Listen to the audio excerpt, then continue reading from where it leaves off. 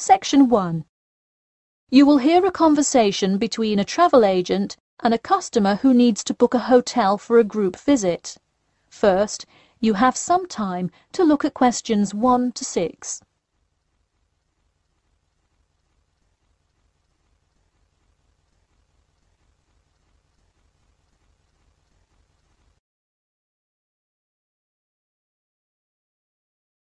Now we shall begin.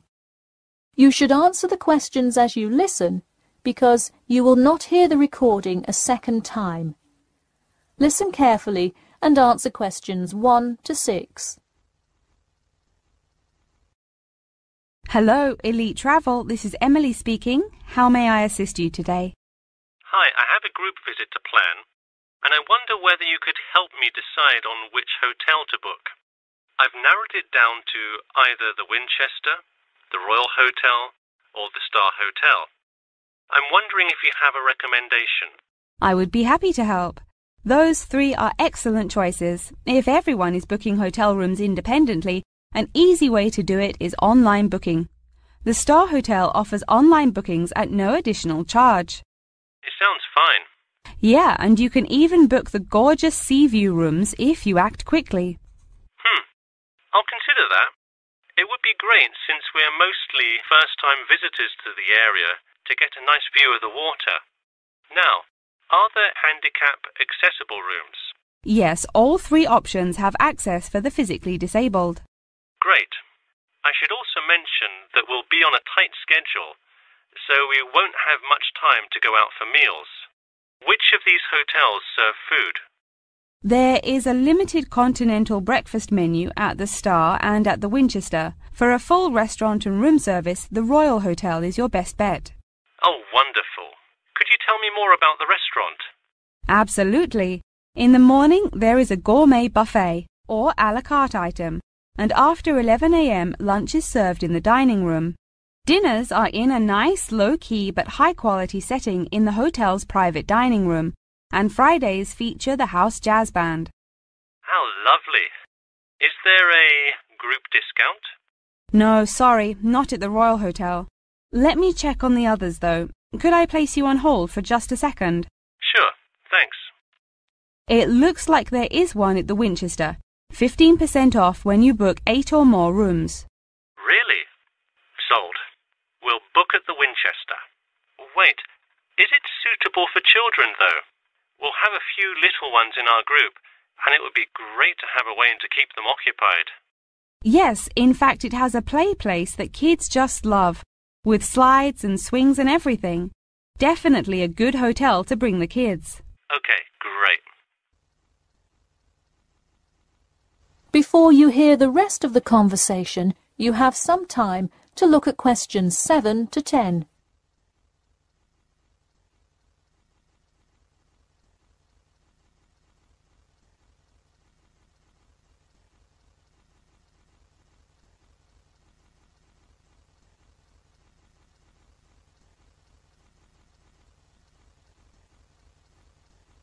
Now listen and answer questions 7 to 10. So now I know where we'll be staying. What next? Should I go ahead and book transportation and assign rooms and everything? Well, for now there are only a few things for you to take care of. We will hold a block of rooms for you as soon as you send a deposit. I recommend booking as soon as possible, so you probably want to send the invitations as soon as you know how many rooms to hold. Oh, right. Okay. I'll send the invitations and put down the deposit. Is there anything else I should take care of? Great. And don't worry about this now, but sometime before you arrive, do let us know if you'll be requiring our transport service to and from the airport. I'll make sure to let you know. Does that incur a service charge, or perhaps a tip, or some presents to show our gratitude for the personal car service? Oh, don't worry about it. It is a free service, so if you would like to tip, you are welcome to do so. But hotel drivers do not accept gifts. Thanks for your help. My pleasure. Enjoy your stay at the Winchester. That is the end of part 1. You now have half a minute to check your answers.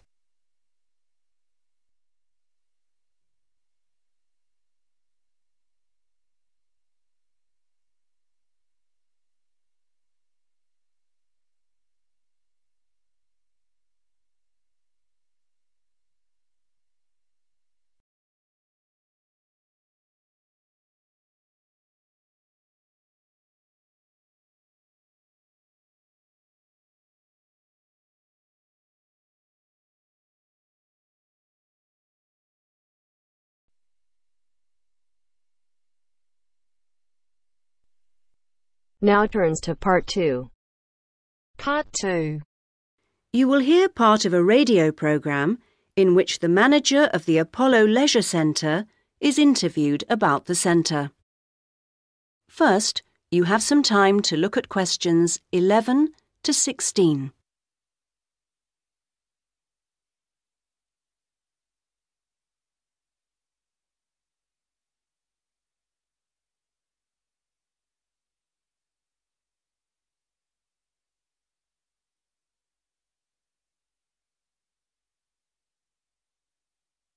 Now listen to the first part of the interview and answer questions 11 to 16.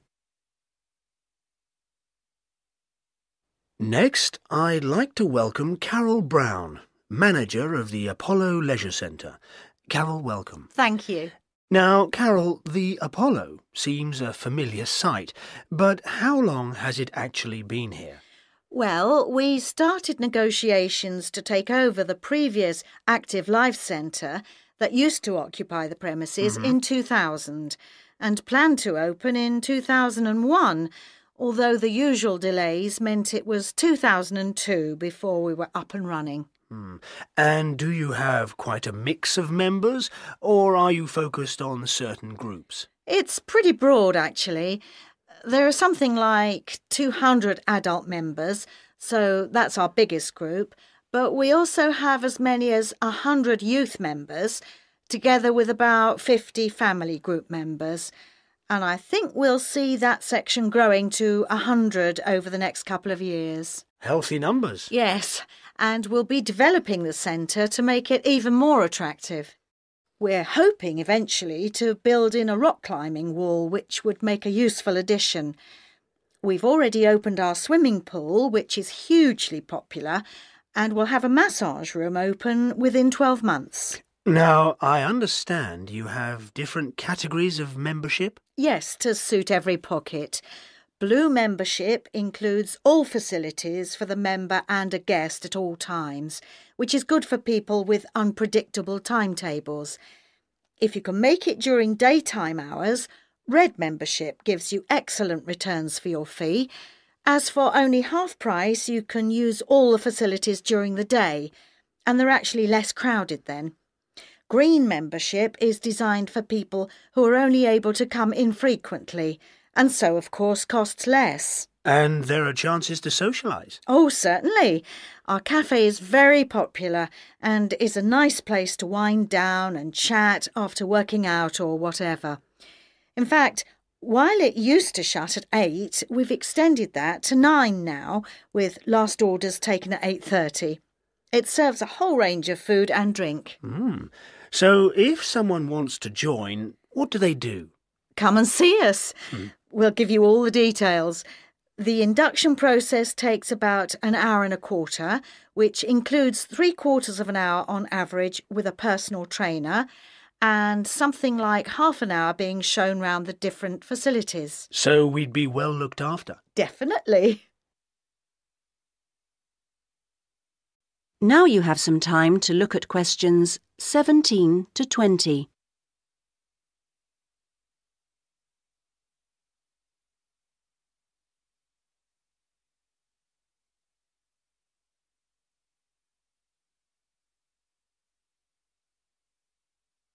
Now listen to the rest of the interview and answer questions 17 to 20. OK, now, Carol, can you give us some idea of what we could expect to get as members of Apollo? Sure. Well, let's take next Monday as an example. The early evening would begin with the programme of classes.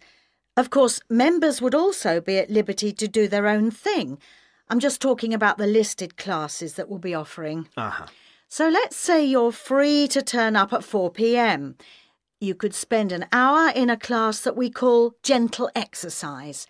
This isn't a hard workout, as you might be imagining it, but a session designed for those who perhaps are not used to rigorous classes and would like something to ease them in. Right.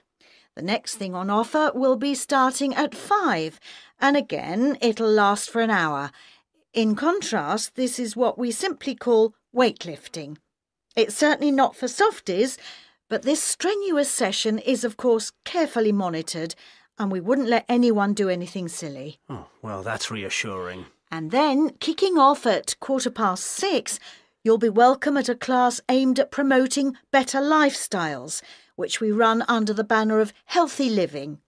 We'll give you all sorts of useful advice about just living better. Oh, sounds easier than working out. And probably at least as important. And rounds the evening off nicely. Oh no, we still have one more offering. Oh. These days, so many people are working, frankly, more than they should be, and we try to combat the stress that creates by encouraging those who can to take part in the class we call relaxation. You can learn lots of helpful techniques for staying calm when you think everything's going terribly. Now you're talking. So we'll see you on Monday. Now. That is the end of part 2. You now have half a minute to check your answers.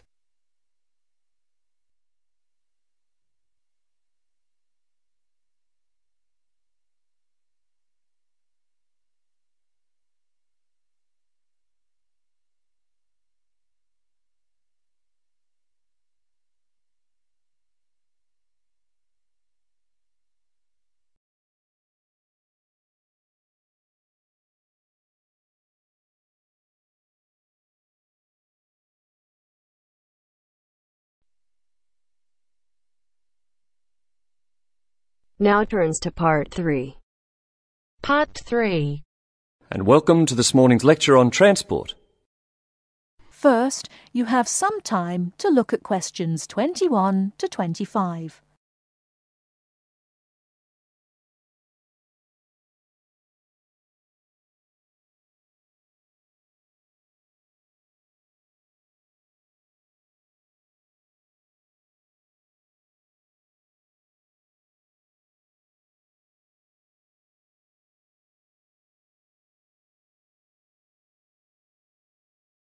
Now listen carefully and answer questions 21 to 25.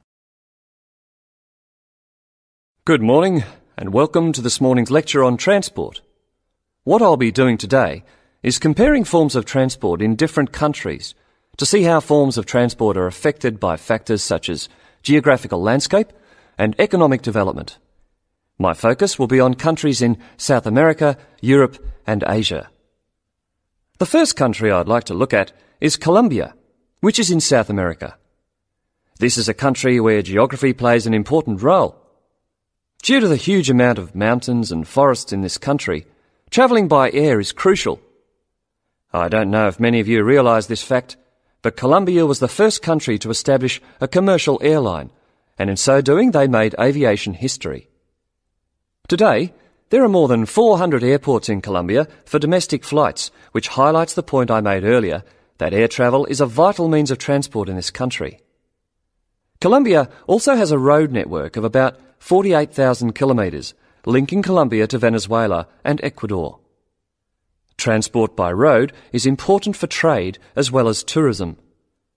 Apart from this, there is also a railway system, but it is in need of modernisation.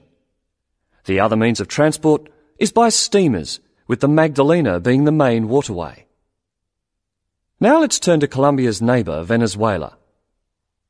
Once again, we see that internal flights are an important means of transport, as like Colombia, Venezuela has remote areas where flying is the easiest means of travelling from A to B. Trains are not popular, and most of the railway lines are in the highlands, as this is where the iron ore mines are. Trains are an efficient means of transporting the iron ore from the mines to the factories. Thus we can see how transport and the economy are interrelated.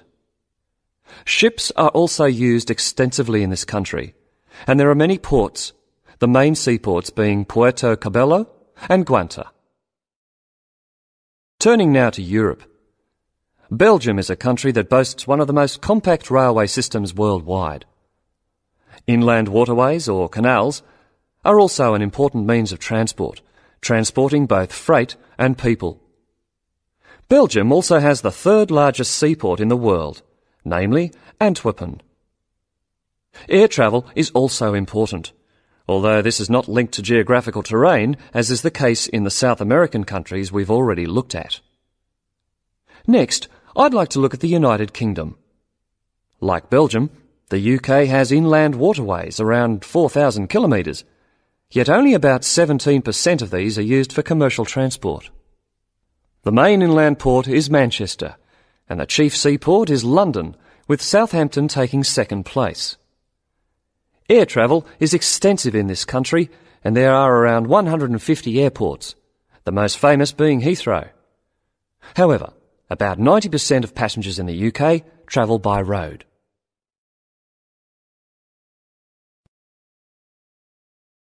Before you hear the rest of the talk, you have some time to look at questions 26 to 30.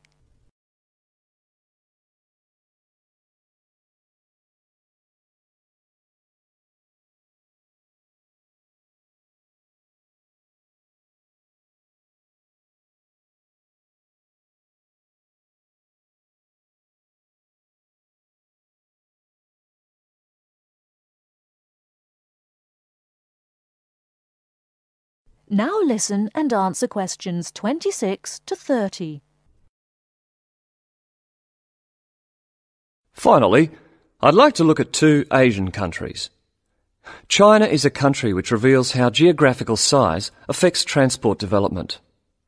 Roads and railways are widely used, and this has led to a huge amount of bridges being built, such as the Yangtze Bridge, which is probably the most widely known. The Yangtze Bridge is 1.6 kilometres long and is built on two levels. The upper tier is for cars and pedestrians, while the lower is for trains. Railways are especially important, and over 80% of freight and passengers are transported by rail.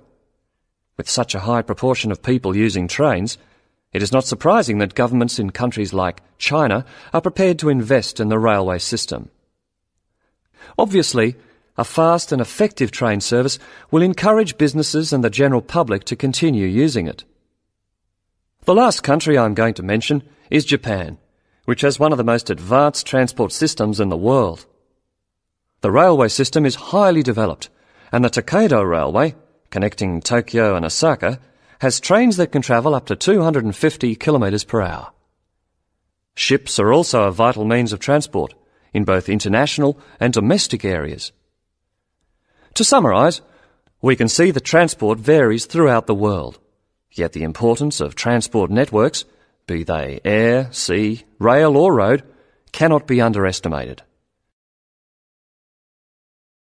That is the end of part 3. You now have half a minute to check your answers.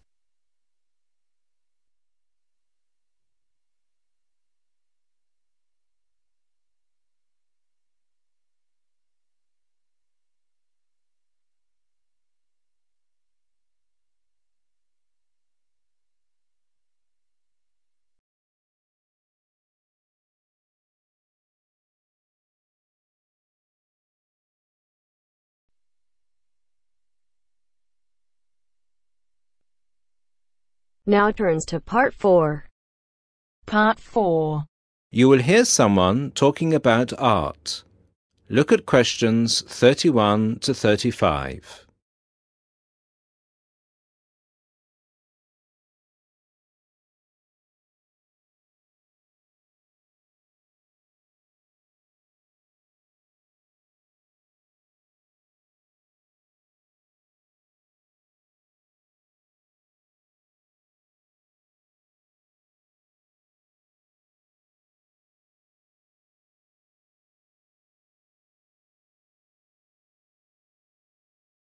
Listen to the first part and answer questions 31 to 35.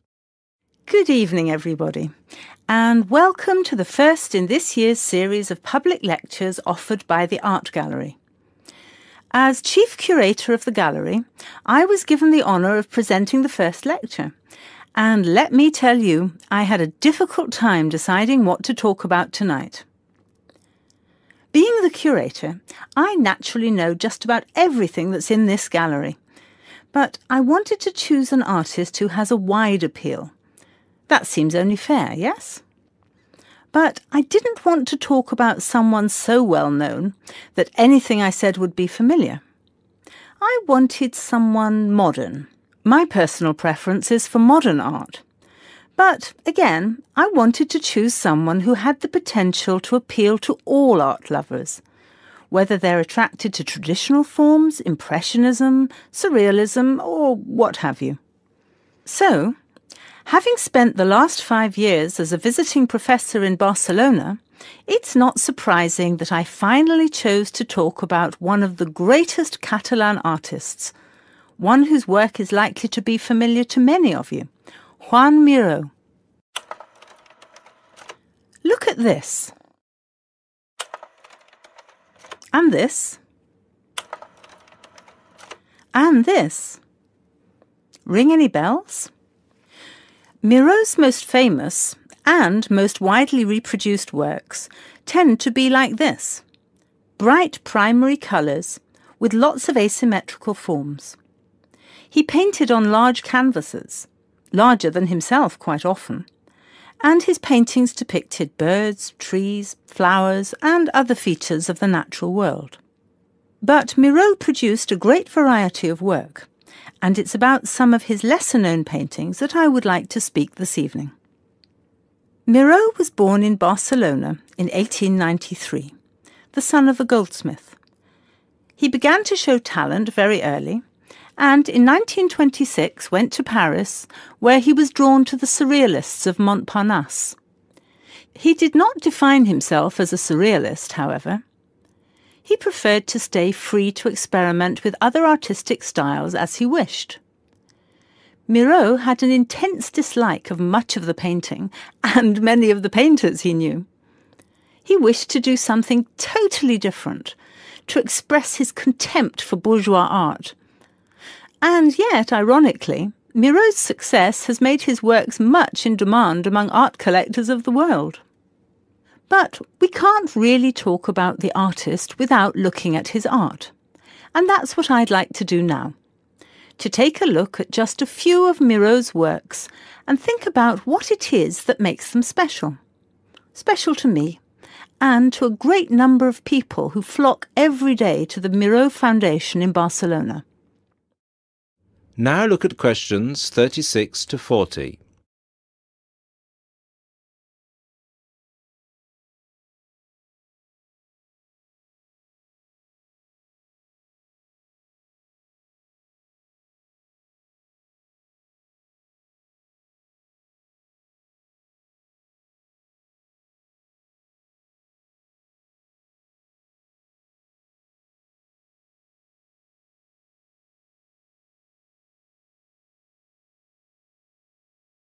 As the lecture continues, answer questions 36 to 40. Let's start with this. One of Miró's best-known and brightest works, Woman and Bird. A sculpture created in 1982. It is on display in a park in Barcelona, often known as the Joan Miró Park. A huge sculpture, towering up into the sky. It reflects Miró's eternal interest in these themes, as well as his more technical interest in materials. This sculpture is covered in mosaic, which gives it a naive and cheerful appearance. It is interesting that this sculpture was completed in 1982, just a year before Miró's death. I think it shows that, towards the end, he was feeling as playful as a young man. And I think he wanted to share this playfulness in a park on such a big, very public scale. And now, another representation of a woman, this time just called Woman. This was painted in 1976, a late work for Miró, and is a work we often see reproduced or on sale as postcards or posters in gallery shops around the world. So why is it so popular? I think the use of colour has something to do with it. People respond to these rounded shapes filled with primary colours, especially on a large canvas like this. Also, the fact that, While it is rather surreal, it is still possible to recognise the form of a woman and to see it as a sympathetic representation. It's a bold, bright painting, and I think that it awakens a reaction in many of us. And finally, something quite different, though still a woman.